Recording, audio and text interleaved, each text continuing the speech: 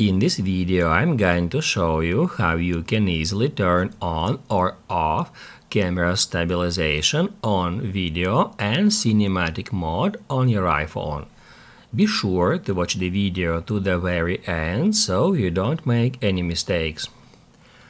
Let's get started, and first off, open up Settings and then scroll down until you find Camera. Once you are on a camera settings, tap right here at the very top where it says Record Video. And that's where we need to ensure that the option, which is called Enhanced Stabilization, turned on. If it is toggled off, like in my case, just tap at that toggle to enable it.